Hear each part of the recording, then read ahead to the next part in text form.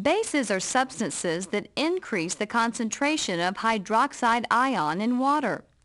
Water-soluble ionic hydroxides such as sodium hydroxide, potassium hydroxide, and calcium hydroxide are among the most common bases.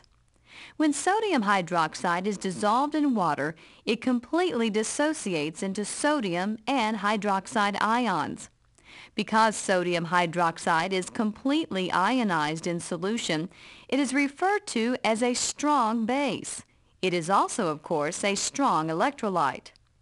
Ammonia does not contain the hydroxide ion, but is basic in water.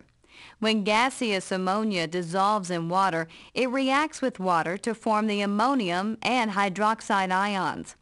However, ammonia is a weak base. The equilibrium forming the hydroxide and ammonium ions lies largely to the left. At any given time, most of the ammonia is in a non-ionized form.